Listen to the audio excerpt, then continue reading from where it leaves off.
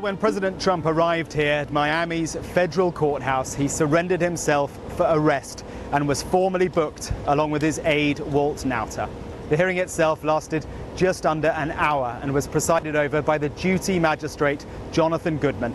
The former president sat stone-faced, first with his hands clasped in front of him, and then, as the hearing proceeded, he crossed his arms. None of it was on camera. Mr. Trump's lawyer then entered a plea on the former president's behalf. "We most certainly enter a plea of not guilty," the lawyer said. The prosecution did not request that Mr. Trump's passport be handed over, and there were no international or domestic travel restrictions placed on him. What's known as a personal surety bond was requested with no financial component, bail essentially, with no requirement to hand over money.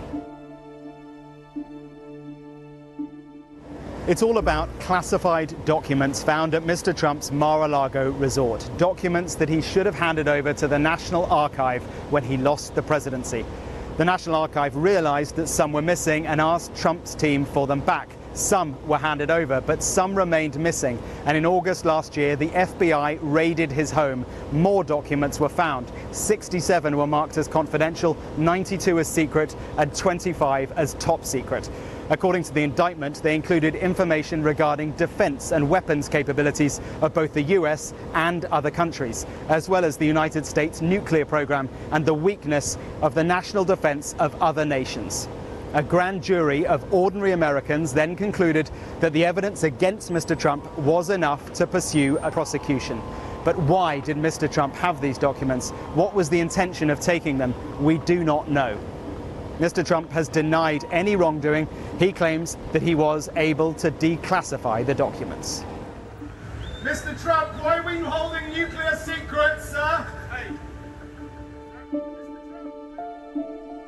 Well, in social media posts on his way to court, Mr. Trump repeated the claim that all this is a politically motivated witch hunt. And on his behalf outside court, his lawyer said the decision to pursue the charges against him while turning a blind eye to others is emblematic of the corruption we have here. She said, "We are at a turning point in our nation's history."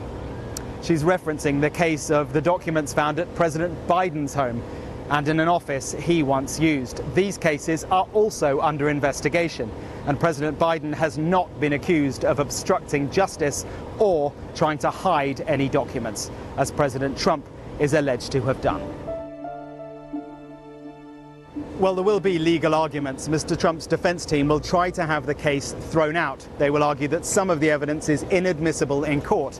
They will try to delay the trial, potentially beyond next year's November presidential election. And honestly, it is impossible to know quite how all this will play out, either legally or politically, or frankly, in society. Mr. Trump commands a large following in America. Remember, well over 70 million people voted for him in 2020. How many of them remain loyal? And what about Republican politicians? What will they do? We just don't know. But it is clear that in communities across the country, Mr. Trump's message does resonate.